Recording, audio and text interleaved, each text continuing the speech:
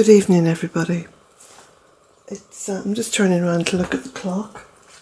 What have we got here? What time is it? 20 to 7. So it's 20 minutes before 7 o'clock.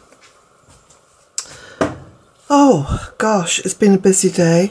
I've been working. I got back, today's Sunday. I got back on Friday from Clifton, which was a wonderful experience, and thank you very much, Terry and Lol.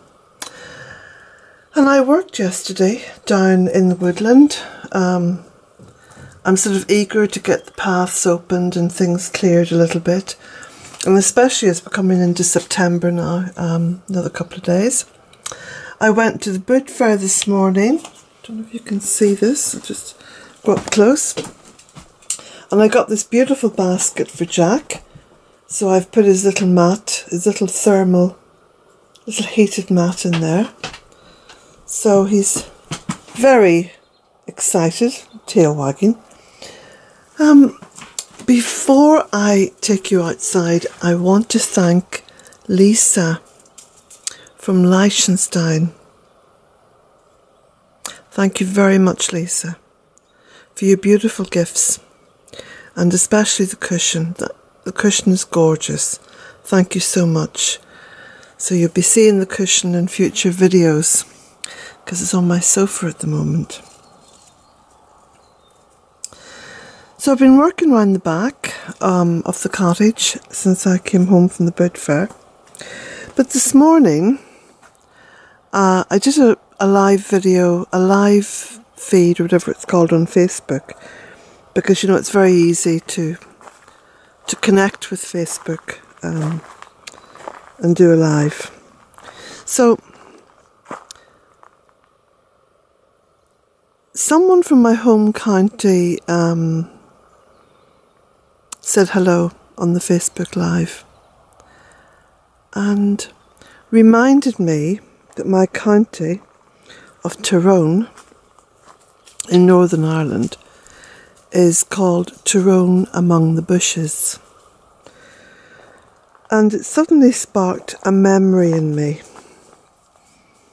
And I talked a little bit about this morning on the video, on the live stream.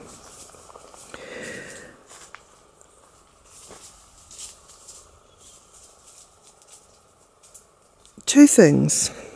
Well, three. We'll start with the first thing. When I was a child, so this is a little bit about me to start with. I was born into a tiny little terraced house in Oma. It was a tiny little two-bedroomed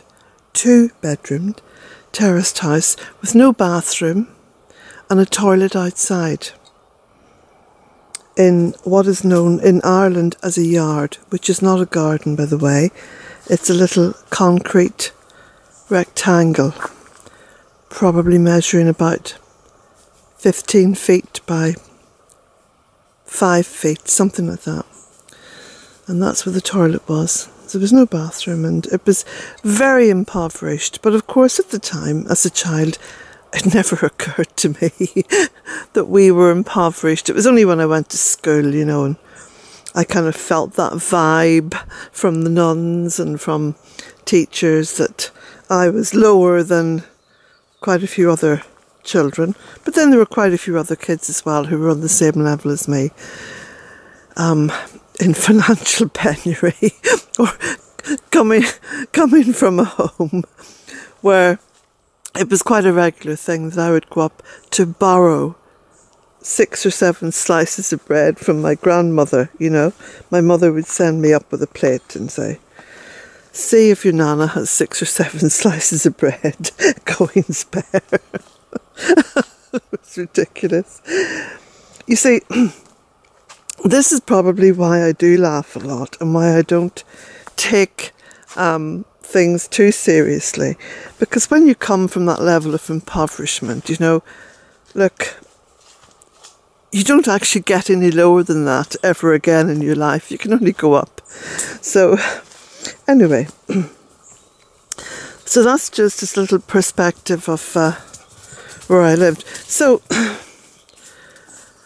At one point, whether my father borrowed a car or I don't know what happened, but he decided he was going to take us all out to visit a forest. I'd never been in a forest before in my life.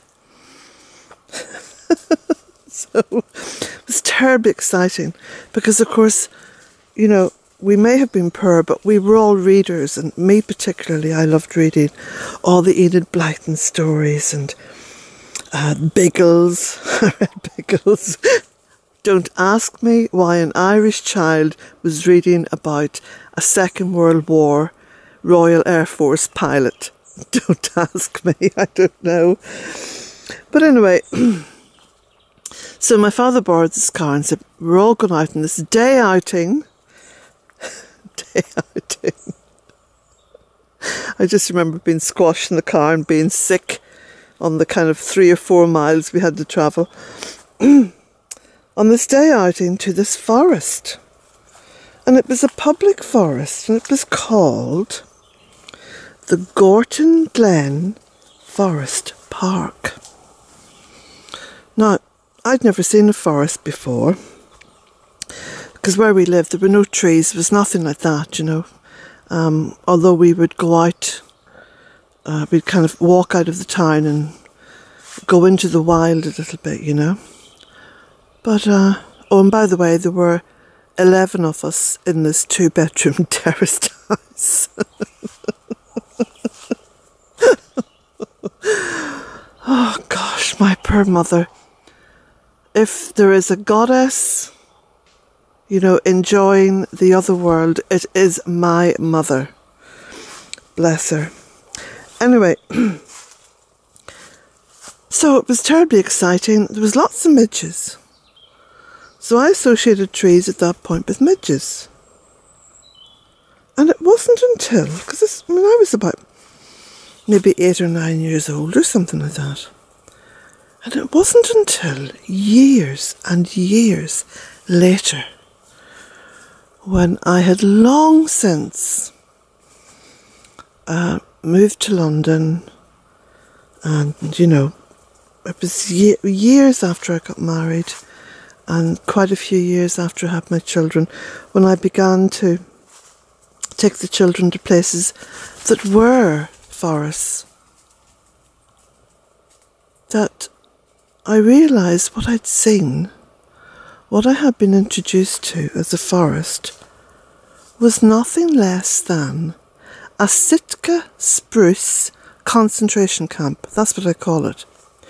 Because all there were Sitka spruce. Thousands upon thousands of Sitka spruce. It was a plantation.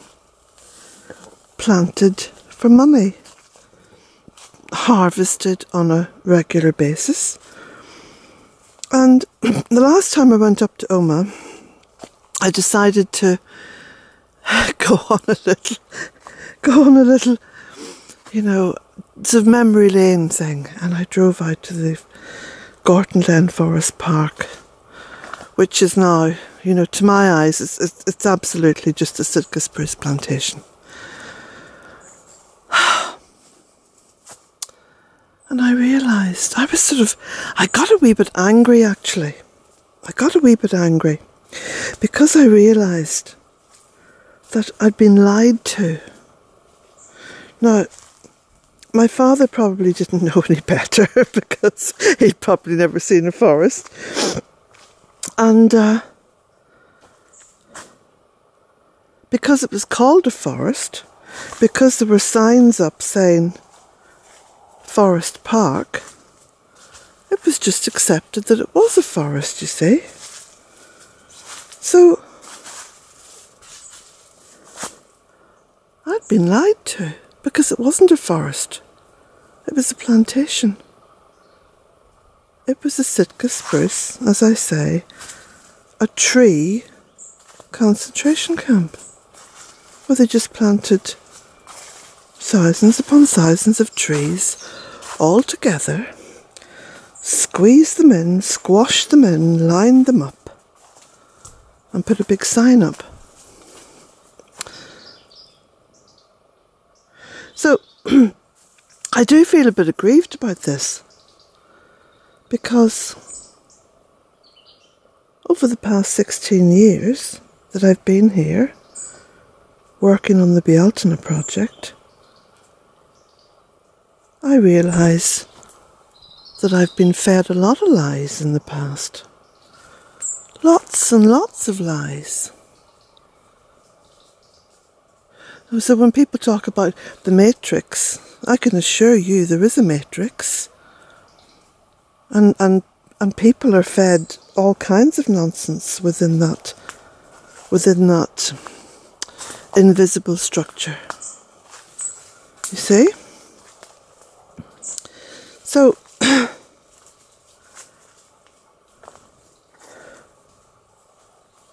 it is a shame now when I think that my native county is referred to as Tyrone among the bushes. Because Ireland, during Tudor times, was the most forested country in Western Europe. Now, you know when I say a wood or a forest, I'm referring to deciduous trees. I'm not referring to plantations. I'm not referring to monoculture plantations. So, of course, we all know from the history what happened. Ireland was invaded. Hardwood, which you would have found in the oak and the ash. Hardwood was the commodity of the day, in the same way as oil is the commodity of this day. So Ireland was stripped of its beautiful forests because the entire economy was predicated on hardwood. The ships were constructed from hardwood. The palatial buildings had all hardwood timbers. The castles, the churches, the government buildings of the day, all needed hardwood. So Ireland was stripped, and stripped ravenously, to such an extent that those of you who are familiar with Ireland will know of the Burren. The Burren, B-U-R-R-E-N. The Burren in County Clare is a limestone plateau. And over recent years they have discovered that the Burren was, in fact, a forest. So the limestone plateau is simply the product of erosion, because you take the trees out and the rain washes away the soil, and it has revealed a limestone plateau. But getting back to Tyrone among the bushes, isn't it now time that it was called Tyrone among the forests, or Tyrone among the trees, or Tyrone among the woods? If ever there was a pivotal point in the history of humankind when it was imperative to plant trees, it's now. It is now. And then I thought about how I planted trees. Those of you who read my book, A Cottage in 3 Acres, will know that I had no money, that I had no help, that it was one woman fulfilling a dream to create a woodland on 3 acres of almost impossible to plant land. It was something that had to be done, had to be proved, that regardless of the land you have, regardless of the land that is available, woodlands and forests can be planted, and planted with ease, and planted with very little financial aid. So that then brought me to the billionaires of the world. The billionaires. And I'm not going to mention names, but there are billionaires who are involved in vaccinating populations, and there are billionaires who are involved in food aid, and there are billionaires who are involved in all kinds of what they perceive to be, and I'm not going to discuss this or argue over it, what they perceive to be programs of good in the world. Doesn't matter what we perceive them to be. That's another debate for another day. And this video is not about vaccines. But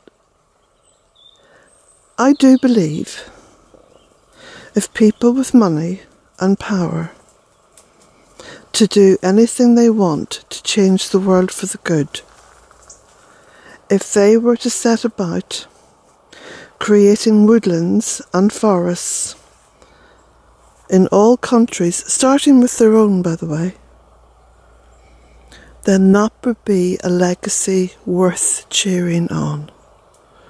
And that would be a legacy that would be of great substance, of great value. And I can't think of any other legacy that would have that amount of value to it. I really can't.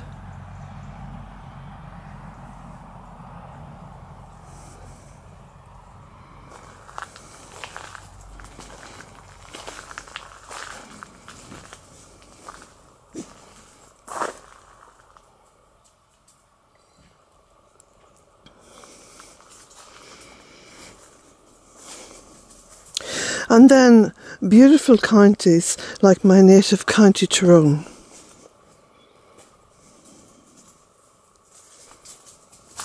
Could adopt a new name. Tyrone among the trees. Tyrone in the woods. Tyrone of the great forests. Wouldn't that be something?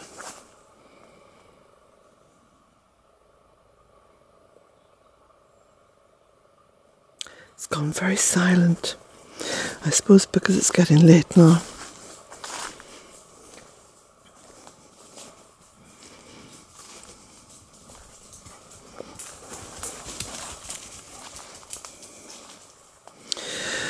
There's a real touch of lunacy now in the air. And the beautiful birch trees, they're the first beautiful trees to colour, the leaves to colour and drop. Beautiful.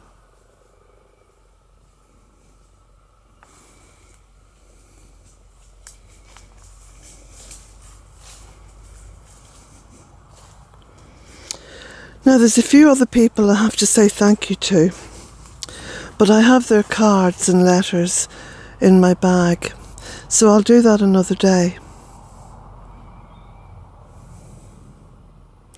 My daughter is in the middle of constructing handrails here and there.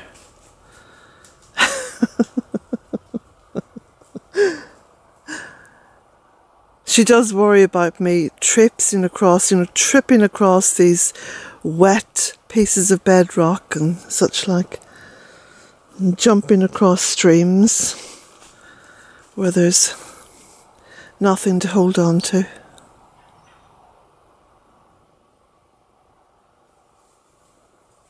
Of course, I'm hoping to get some more land, keep on planting, I have a huge urge to plant. I could plant another 3 acres easily. No problem.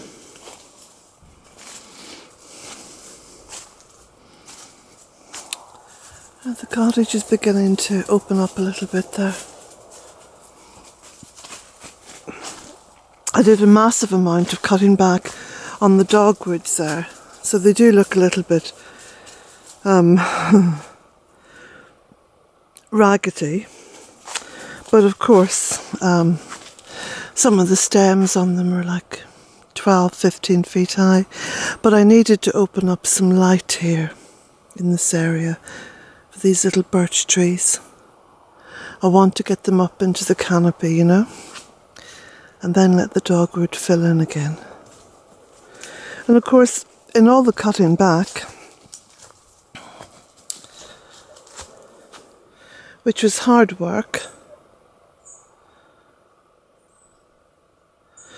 every so often I stopped, I looked around, and lo and behold, the beautiful catalpa tree, which was almost impossible to see. And that was something that I planted in there, it must be 13 years ago. It was brought to me in a pot as a gift by someone. And it sort of found its space. And then I look further up and there's a rowan tree there. I don't know where that's growing from. I think this could be it here. You see, with shrubs, I think this is the rowan tree here, has a sort of a silvery bark on it. But with shrubs, of course, there's a propensity to sort of lose the trees a bit, and you really have to look up or be able to look across, which I'm not. I'd need to have one of those tree houses to do that. So, it's beautifully still, very quiet. Every so often you hear a flutter of wings as a bird makes a move. Quite a lot of little robins now following me around the garden, usually when I sit down somewhere.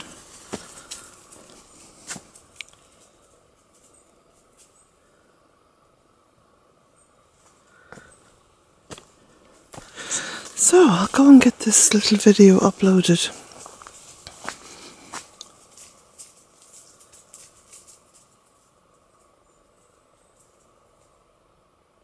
Now I managed to get at the boot fair as well a DVD. I don't know if any of you have watched it. It's called The Hours.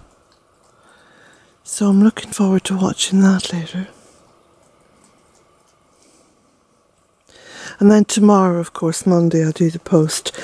I haven't got the books back from the printer just yet, but I'm poised, ready for a phone call tomorrow or Tuesday. I expected to collect them on Friday, but anyway, it's a couple of days late. So Monday or Tuesday I expect the books to be ready, and then there'll be a massive amount of work posting them off. But I've already made a start on all the envelopes, so I'm about halfway there with all the orders. But I'm just so excited to see the book actually in print. So blessings to you all on this beautiful Sunday evening. Blessings to you all.